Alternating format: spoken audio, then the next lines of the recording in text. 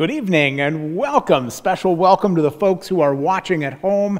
It's good for us to all be together for worship wherever we happen to be. A couple announcements before we begin. I want to remind our high school seniors and college students that scholarship application deadline is April 30th, so please see the church website for more information on that. I also have some virtual lector spots to fill in May. So if you haven't done a reading in a while or you'd like to do another one, please let me know and I'll get you on the schedule. This week we began our new faith practice reading through the book of Psalms. So Psalm 1 was our reading for this past week. And so the psalmist writes, "Happy are those who do not follow the advice of the wicked or take the path that sinners tread. Instead," for the right to claim the candy bar off the speaker up front here, "happy are those who delight in" what? Anyone get that? Go ahead. The law of the Lord. Happy are those who delight in the law of the Lord. On God's instruction they meditate day and night. Our readings each week are sequential, so this coming week will be in chapter 2. Let us now begin our time of worship with song.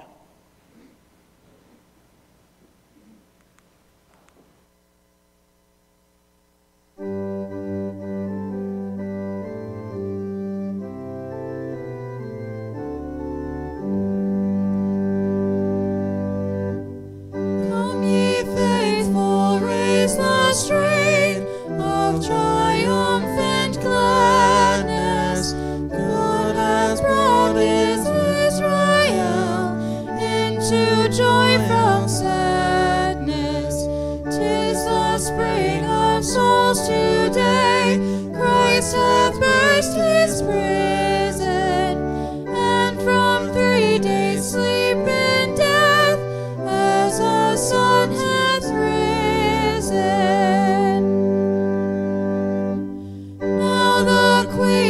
Seasons bright, with the day of splendor, with the royal feast of feasts, comes its joy to render, comes to gladden Christian men, who with true affection welcome in unwearied strength Jesus' resurrection.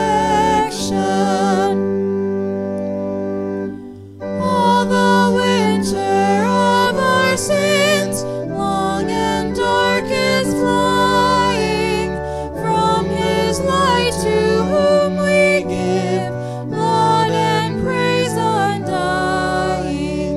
Neither might the gates of death, nor the tomb's dark portal, nor the watchers, nor the seal, hold thee as immortal. But today amidst the 12, thou didst stand bestowing that thy peace, which evermore passeth human knowing. Come ye faithful, raise the strain of triumphant gladness. God hath brought his Israel into joy from sadness.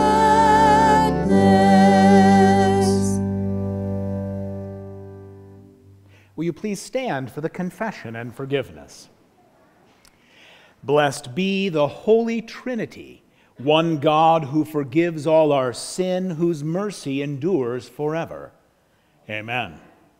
God of all mercy and consolation, come to the help of your people, turning us from our sin to live for you alone.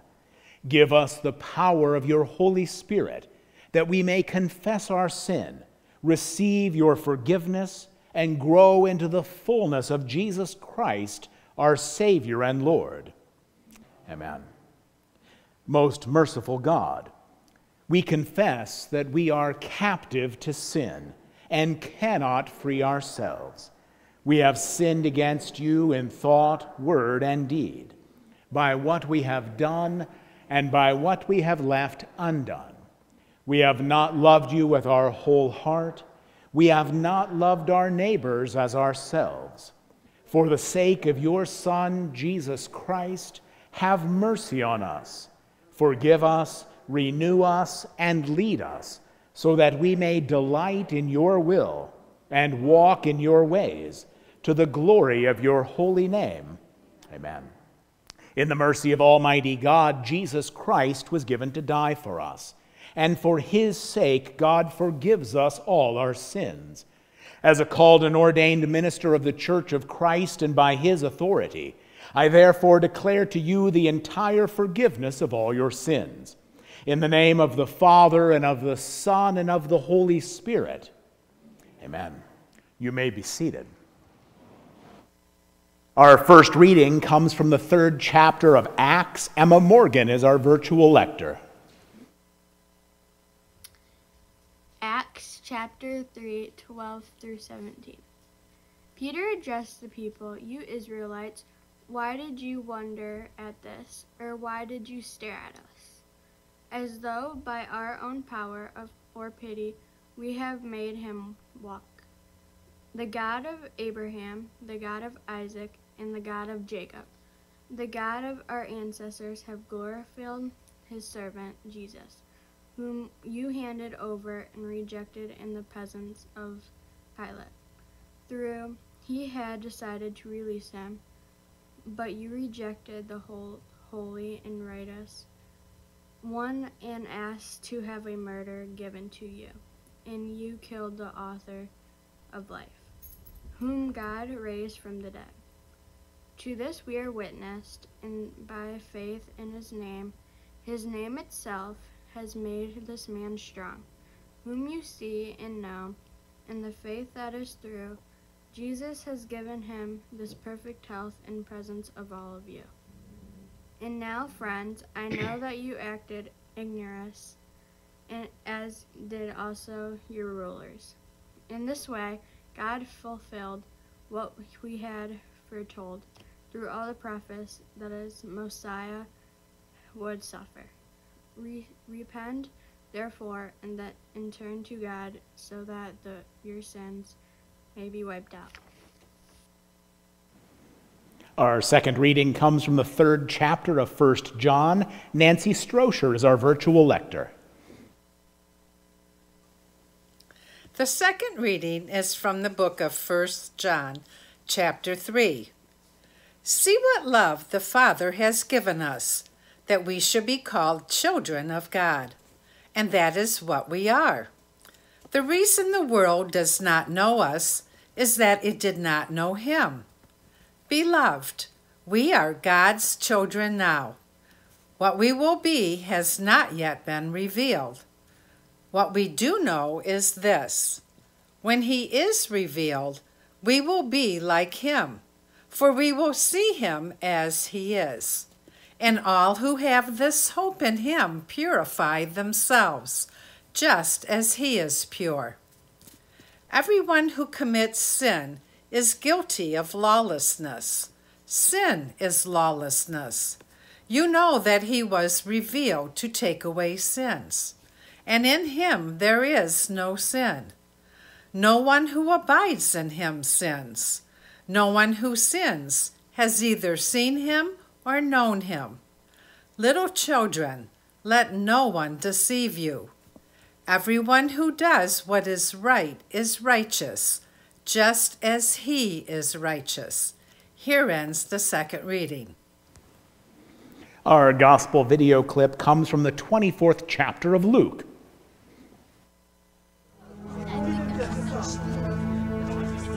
While they were still talking about this, Jesus himself stood among them and said to them, "Peace be with you." They were startled and frightened, thinking they saw a ghost. He said to them, "Why are you troubled, and why do doubts rise in your minds? Look at my hands and my feet. It is I myself. Touch me and see. A ghost does not have flesh and bones, as you see I have." When he had said this, he showed them his hands and feet. And while they still did not believe it because of joy and amazement, he asked them, "Do you have anything here to eat?" They gave him a piece of broiled fish, and he took it and ate it in their presence. He said to them, "This is what I told you while I was still with you. Everything must be fulfilled that is written about me in the law of Moses, the prophets, and the Psalms." Then he opened their minds so they could understand the scriptures. He told them, "This is what is written. The Messiah will suffer and rise from the dead on the third day. And repentance for the forgiveness of sins will be preached in his name to all nations, beginning at Jerusalem." You are witnesses of these things.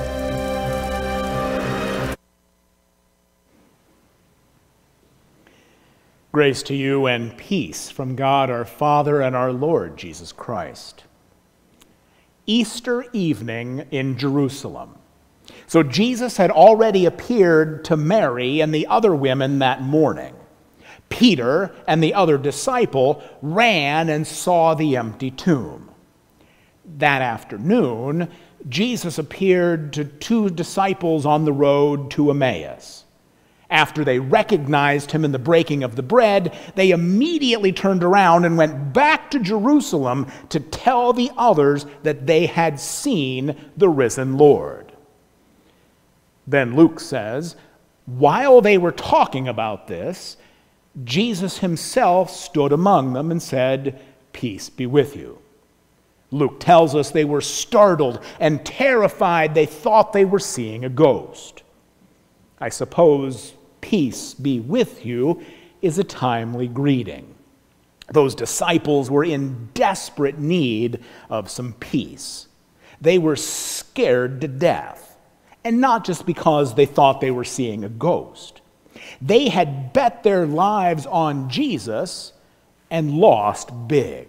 They'd seen him arrested. Some watched from afar as they crucified him. Others fled for their lives. They had gathered together this night behind locked doors. They were afraid that the people who had killed Jesus would be coming for them next. Yes, these two from Emmaus were saying that Jesus was alive, but that was hardly believable. These disciples knew about death.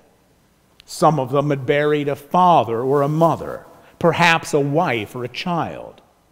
Death is final. Death is the end. Not in their wildest imagination could they believe that rising from the dead is even possible. Then all of a sudden, they find Jesus standing in their midst saying, "Peace be with you." Of course they were terrified. I would be too. This kind of stuff just doesn't happen. But Jesus offers them peace. And he takes the time to show them that he's not a ghost. He shows them his hands and his feet, the wounds from the nails. Jesus asks for food and he eats the fish they give him. He isn't a ghost, not at all. The same Jesus who died is now alive again with them. And then Jesus begins to teach them things that they could not have understood before the resurrection. He says, "Thus it is written that the Messiah is to suffer and die and rise from the dead on the third day, and that repentance and forgiveness of sins is to be proclaimed in his name to all the nations, beginning from Jerusalem." And then he tells the disciples, "You are witnesses of these things." Now, we might be inclined to doubt the possibility of the disciples, except for what happens next. These frightened, dispirited disciples suddenly become energized. afraid of nothing. In 40 days, we'll see them gather in Jerusalem, the place where Jesus was crucified, and they will preach in the streets and baptize people by the thousands. They will lay the foundation of the church, and their work will change the world. They will become the witnesses Jesus said they would be. Now, a witness, of course, is someone who has seen something, who knows what happened, someone who can tell others what they had experienced. So that's what Jesus expects of these first disciples, that they would tell people what happened, that they would proclaim repentance and forgiveness of sin that Jesus proclaimed. And the disciples did that. Beginning in Jerusalem at Pentecost, they were witnesses and they changed the world. That's what Jesus expected of them, and that's what Jesus expects of us as well. He expects us to proclaim repentance and forgiveness of sins. He expects us to tell people what happened at the cross and the empty tomb. Now, changing the world sounds pretty dramatic, so maybe we don't start with that. But Jesus does expect us to make a difference in people's lives. Of course, we weren't among that little band of disciples huddled in fear who saw Jesus in the flesh, risen from the grave, but we've seen people whose lives have been changed by Jesus. There are people in worship today with us whose lives have been changed by Jesus. Jesus has changed lives and is continuing to change them. We are not what we will be, but we are not what we were either. Jesus has changed our lives. And we've benefited by the witness of other Christians. I've known Christians over the years, famous people who write books and speak publicly about living the Christian life, but also the ordinary people. People who sit in the pew each week. People who wouldn't say that they're an extraordinary witness, but they're ordinary people of extraordinary faith, extraordinary kindness, extraordinary generosity. These people make a powerful witness for Christ in what they say and do. They witness Christ by the quality of their lives. C.S. Lewis wrote a book about those ordinary saints. He was talking about his difficulty when he first became a Christian, getting up to go to church on Sunday morning. He said, if there's anything in the teaching of the New Testament which is in the nature of a command, it's that you're obligated to take the sacrament, and you can't do that without going to church. And then he went on to say, I disliked very much their hymns, which I considered to be fifth-rate poems set to sixth-rate music. But as I went on, I saw the great merit of it. I came up against all kinds of different people, of quite different outlooks and different education, and gradually my conceit began peeling off. That's a nice line. My conceit just began peeling off.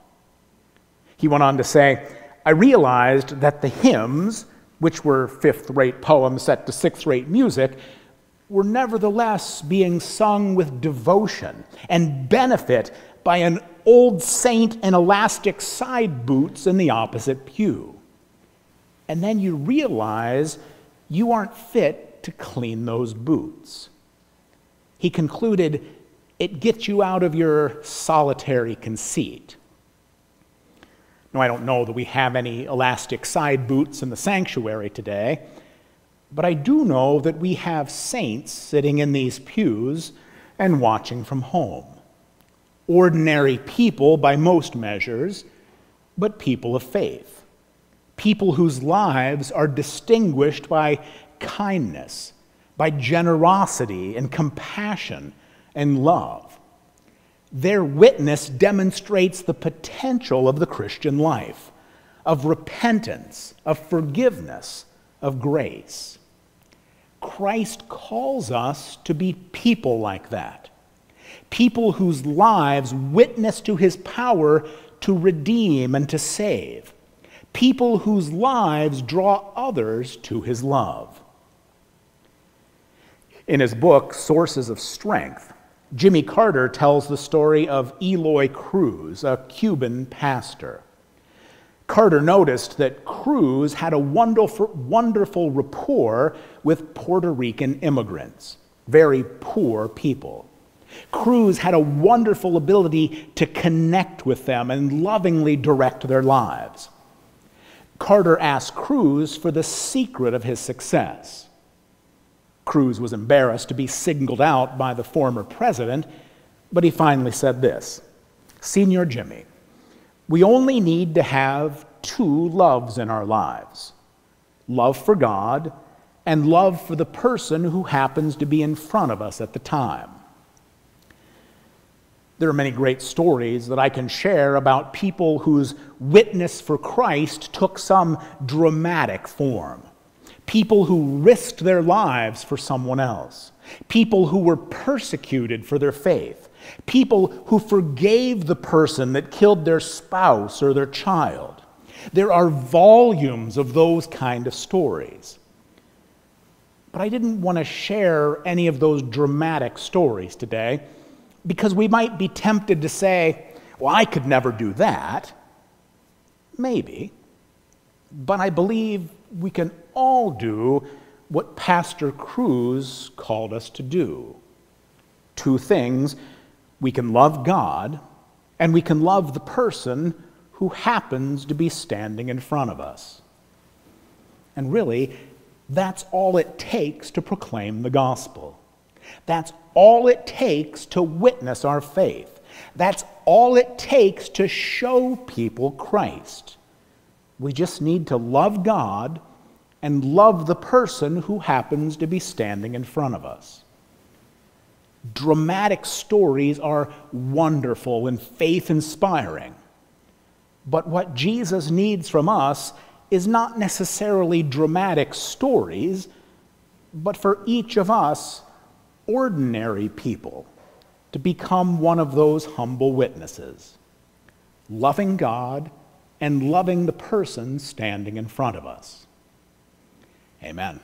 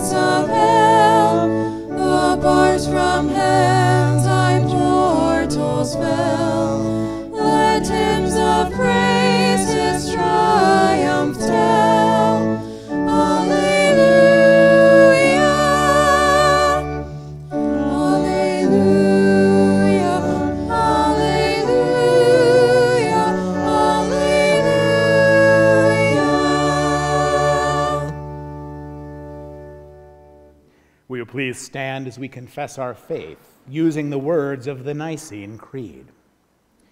We believe in one God, the Father, the Almighty, maker of heaven and earth, of all that is seen and unseen.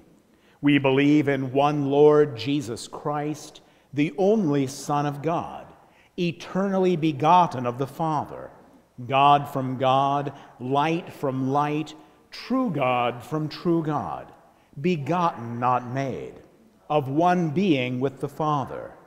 Through him all things were made. For us and for our salvation he came down from heaven, was incarnate of the Holy Spirit and the Virgin Mary, and became truly human. For our sake he was crucified under Pontius Pilate. He suffered death and was buried. On the third day he rose again in accordance with the Scriptures. He ascended into heaven and is seated at the right hand of the Father. He will come again in glory to judge the living and the dead, and his kingdom will have no end.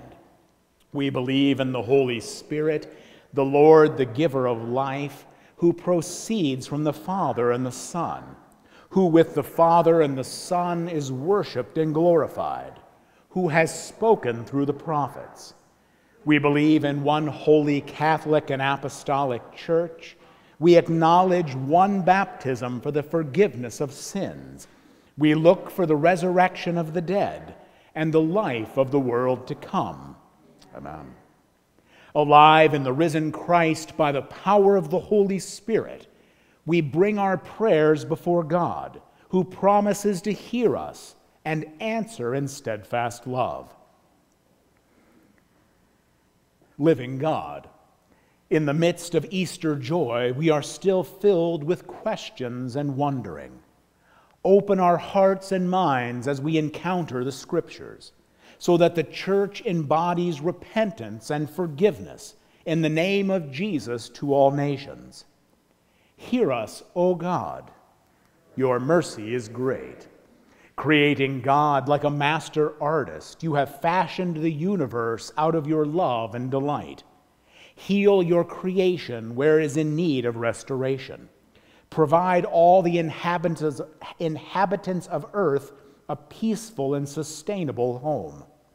Hear us, O God. Your mercy is great. God of all the nations, hunger and thirst for your righteousness. Many call on you for guidance and strength. Answer their hopes with the peace of Christ, and give your loving kindness to national, state, and local leaders of people. Hear us, O God. Your mercy is great. Healing God, you hear the cries of those in need and answer them in their distress. Grant to those who are sick and suffering your compassion, and nurse them back to health and wholeness. Today we pray especially for Audrey, Phyllis, and Jeff, for Becky, Carol, Dave, and all of those we name before you now. Be close to the hearts of the lonely. Hear us, O God. Your mercy is great. Loving parent, you have given us such love that we should be called the children of God. Reveal yourself to us so that we in this community of faith will become more and more like you in our mutual love and bold witness. Hear us, O God. Your mercy is great. God of all times and ages, those who have died in you now see you as you are. We thank you for their lives among us. Ensure us of the peace you have promised, that we may join them in everlasting life. Hear us, O God. Your mercy is great. In the hope of new life in Christ, we raise our prayers to you, trusting in your never-ending goodness and mercy, through Jesus Christ our Lord. Amen. You may be seated. This is the time in worship where we normally take up offering. Let's pray together our offering prayer. God of love, you call us beloved children and welcome us to your table. Receive our lives and the gifts we offer. Abide with us and send us in your service to a suffering world, for the sake of your Son, Jesus Christ our Lord. Amen. Let us now prepare to receive Holy Communion. I want to show you these cups real quick because they're difficult to get into. They're double sealed. So the wafer is sealed under the first layer. You can see it's got kind of a red, I don't know if you can see, it's got kind of a red print there. And so you peel off the first layer and that releases the wafer. And then you've got the little tab thing here at the bottom. And you peel that back and it releases the grape juice. So it's a little bit tricky, but once you get the hang of it, it should be okay. The Lord be with you. Lift up your hearts. We lift them to the Lord. In the night in which he was betrayed, our Lord Jesus took bread, gave thanks, broke it, and gave it to his disciples, saying, "Take and eat. This is my body given for you. Do this for the remembrance of me." Again, after supper, he took the cup, gave thanks, and gave it for all to drink, saying, "This cup is the new covenant in my blood, shed for you and for all people for the forgiveness of sin. Do this for the remembrance of me." Lord, remember us in your kingdom and teach us to pray. Our Father, who art in heaven, hallowed be thy name. Thy kingdom come, thy will be done, on earth as it is in heaven. Give us this day our daily bread, and forgive us our trespasses, as we forgive those who trespass against us. And lead us not into temptation, but deliver us from evil. For thine is the kingdom, and the power, and the glory, forever and ever. Amen. The risen Christ invites us to his table. Come, eat, and be satisfied. Amen.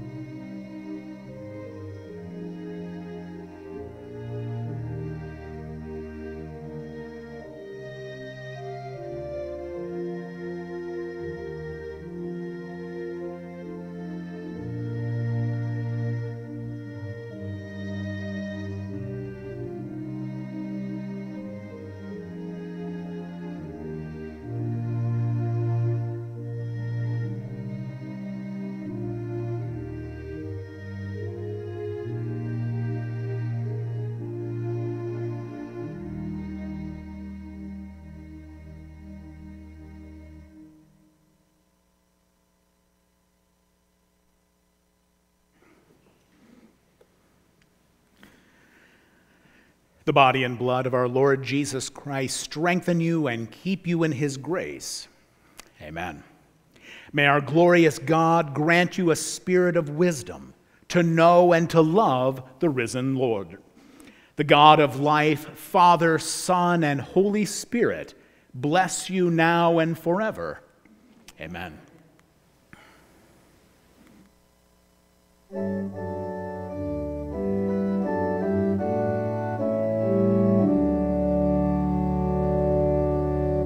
Christ is alive, let Christians sing. The cross stands empty to the sky.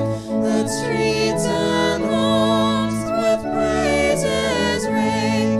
Love drowned in death shall never die.